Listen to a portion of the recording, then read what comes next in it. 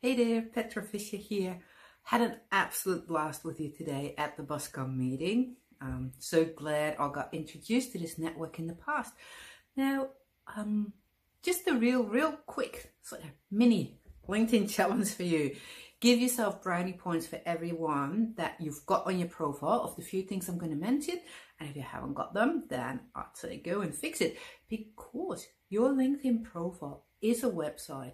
People only take seconds for that first impression, that snap decision. Am I going to read this profile? Is this person interesting? Yes or no?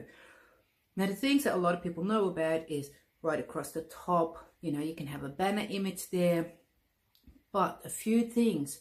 So give yourself brownie points if you have a customized banner, if you have, a profile picture that people can recognize yourself on, another brownie point.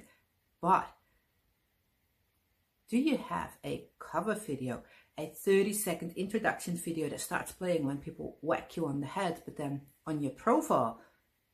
That is something that's pretty much a game changer, because you can talk to people, they really get to know you. The other thing is, next to your name, do I see a little speaker icon? If I do, brownie points. If not, grab your phone or that cover video. You also have to do it on your phone, but once it's there, it's there.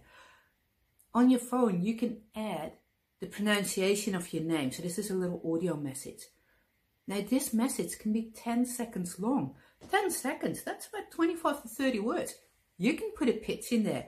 Do put your name in there, because, if people want to hop on a call with you, if they want to say your name out loud in a networking meeting like the one where we just were, it's good when they can listen to it and make sure they don't get it wrong.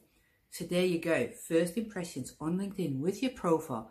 The banner right across the top, a profile picture where people can recognize you, a cover story, which is a 30-second video, so about 100 words, I guess, your name pronunciation or a 10-second pitch, and then your headline, the bit below your name, because the first 4 to 6 words, depending if people use mobile or desktop, are visible every single time you comment.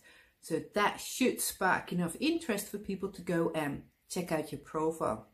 I hope you found these tips helpful, and I'm looking forward to seeing you at another BusCon meeting. Petra Fisher, your independent LinkedIn trainer.